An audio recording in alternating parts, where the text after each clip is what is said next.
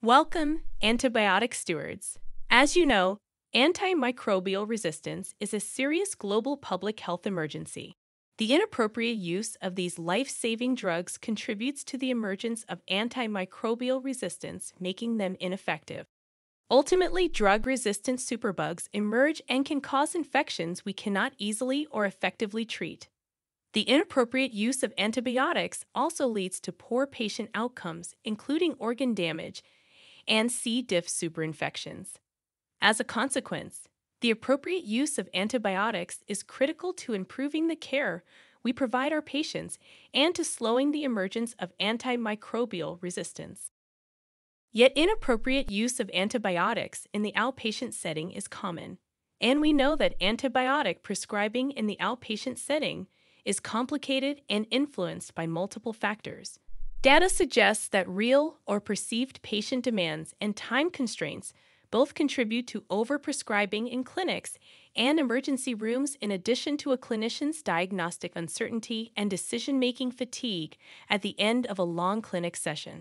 Infections are among the most common reasons for outpatient visits, and antibiotic therapy is a critical element of management of many outpatient bacterial infections, such as community-acquired pneumonia, cellulitis, and acute cystitis. Having made a correct diagnosis of an infection for which antibiotics are indicated, the clinician must then choose the appropriate antibiotic and administer it in the optimal dose and for the correct duration. Other infections, however, such as acute uncomplicated bronchitis, are commonly caused by viruses and, as a consequence, do not respond to antibiotic therapy. In such cases, the administration of antibiotics is associated with no benefit to the patient, but does carry the risk of adverse consequences, as well as contributing to the selection of antibiotic-resistant pathogens.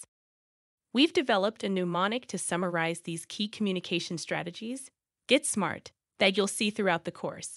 Much of what we are about to describe may seem obvious to you, but it is worth stating explicitly. The first letter of the mnemonic is G. Gain trust. Trust can be demonstrated both verbally and non-verbally. Be careful, cautious, and complete. Wash your hands. Listen intently. Make eye contact. Give clear instructions and explanations.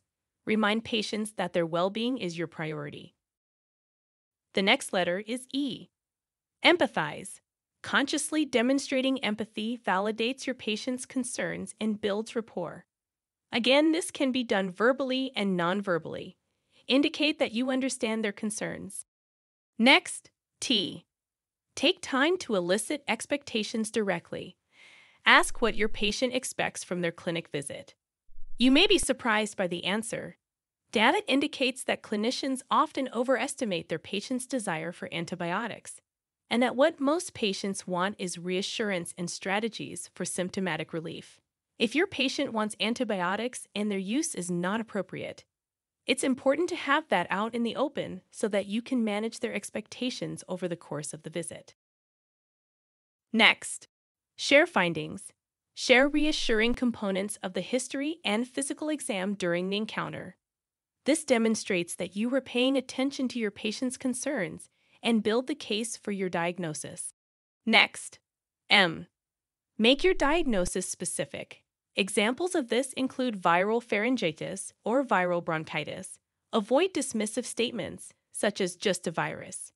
Giving patients a specific medical diagnosis validates that you believe they are ill, and you know why they are sick. The use of rapid diagnostics may also allow you to tell patients that they do not have certain illnesses that they may be concerned about, like strep throat. The next letter is A. Articulate what happens next. Describe what your patient can expect in a normal course of illness for the specific diagnosis you made, and when they will start to feel better. And provide a contingency plan if your patient's symptoms worsen. The next letter is R. Resist unnecessary antibiotic use. Patients may have received antibiotics by you or other providers for similar symptoms in the past. Instead of prescribing antibiotics when they are not indicated because of patient demands, educate your patients about their condition, provide reassurance that their condition will get better without antibiotics, and that unnecessary antibiotics would only expose them to harm. Tell them that we, as a medical community, now understand the risks associated with antibiotics better than we used to. Highlight the public health implications, including the emergence of multi-drug resistant organisms. Emphasize that avoiding antibiotics when they are unnecessary is actually the best care you can provide them as their clinician. Finally, treat. Give specific instructions for symptomatic relief. In the cases for which antibiotics are needed, use them. Fortunately, we have national and local guidelines that help clinicians make decisions about which antibiotic choice, dose, and duration is most appropriate for many common infections. Employing effective communication strategies can become one of your greatest devices to ensure your patient feels heard and cared for whether or not antibiotics are prescribed. In this course, we will examine 7 common outpatient clinical scenarios, practice clinical decision-making for each case, and emphasize the optimal management of these common infections. We will highlight some of the negative consequences of antibiotic misuse, including adverse events, emergence of resistance, and C. diff infections. But we will also highlight strategies that help us effectively communicate with our patients about their infections and when antibiotic therapy is indicated and helpful.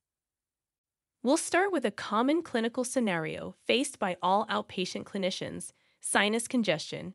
You'll watch 2 encounters. Take note of the communication strategies that do and do not work in each.